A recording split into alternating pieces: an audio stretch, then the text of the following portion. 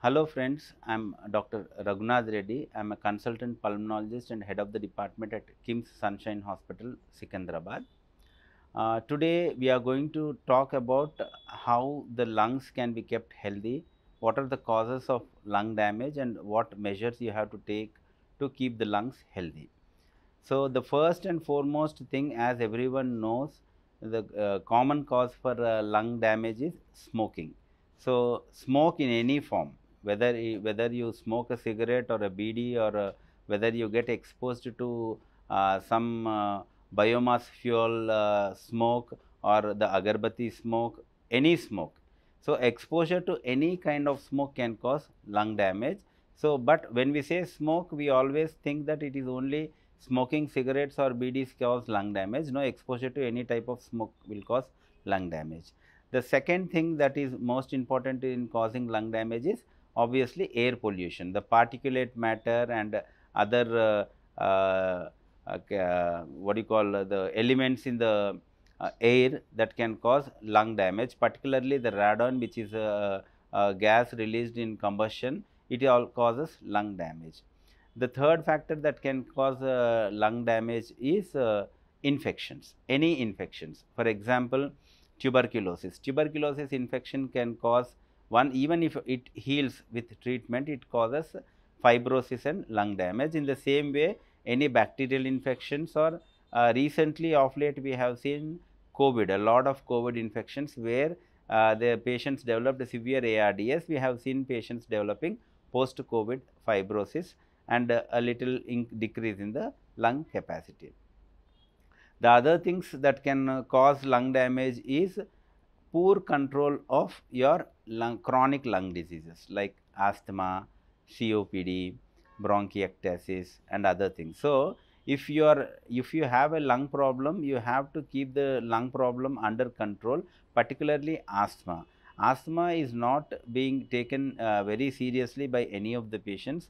They think asthma is very intermittent and they treat only, or they take inhalers or other treatments only when they feel they have breathlessness or when they feel they have wheezing.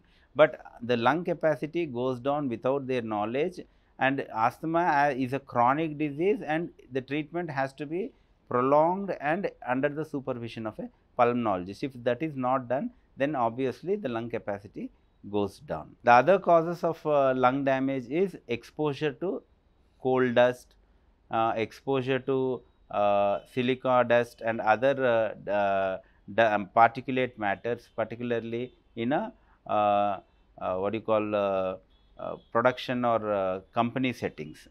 So, this is one of the main causes of occupational lung diseases, which can definitely cause lung problem, lung damage. So, these are a few causes of lung damage. So, how to protect your lungs? How to keep your lungs healthy? The first thing is, as I told you, you have to quit smoking if you are a smoker, or avoid exposure to smoke, or avoid exposure to particulate matter. If you are working in an industrial setup, then you need to use the masks that are being designated by the ILO, which have to be used while working in a dusty environment, and you have to protect yourself from exposure to air pollution, indoor air pollution and outdoor air pollution. We tend to forget that indoor air pollution is as important as outdoor air pollution. Inside the home, we use all the that agarbattis and different type of smokes at home. So, they also cause lung damage. So, you have to avoid all these things, and also the room sprays and the other mosquito repellents which are being used voraciously nowadays. So, they can also cause lung damage, particularly in patients who are asthmatic or who have reactive airway diseases. The second thing is lung exercises, which can help in increasing the lung capacity. The common lung exercises that help in increasing lung capacity are diaphragmatic exercises, what we call as the belly breathing, and other is deep breathing exercises that can also help in increasing your lung capacity. The third thing is keeping your lung away from infections. So, if you have tuberculosis or if you have any signs of infection, you have to consult your doctor immediately and get it treated at a very early stage, first thing. The second is the prevention of lung infection is also very important, which can be done by vaccination.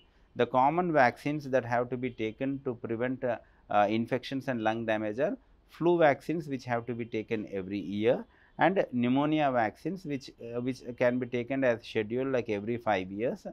And there are new vaccines now have come up for lifetime vaccines also for pneumonia. So you can take those vaccines according to the advice of the pulmonologist. And the fourth way of keeping your lungs healthy, particularly in patients with asthma and COPD, is treating your problem regularly.